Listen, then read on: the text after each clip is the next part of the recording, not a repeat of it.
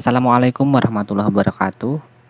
Jika kalian tidak ingin melihat status WhatsApp orang lain, pada kesempatan kali ini saya akan bagikan tutorial tentang cara menghilangkan status WhatsApp orang lain, semua status tanpa dibisukan dan tanpa menghapus kontak.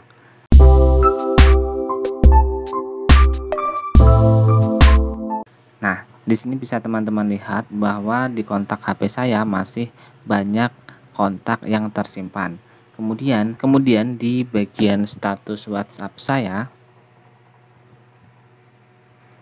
juga tidak ada yang dibisukan. Ini tidak ada sama sekali status yang muncul, padahal kontak di HP saya itu banyak.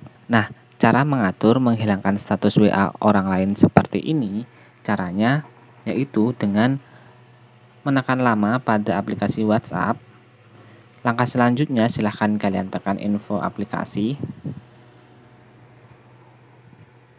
Kemudian di sini silahkan kalian tap pada izin aplikasi.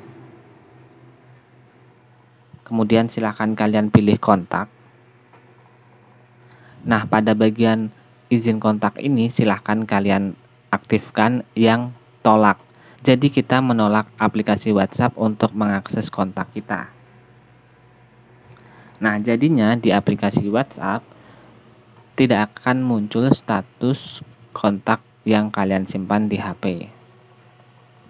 Namun kalian juga tidak bisa menggunakan fitur ini.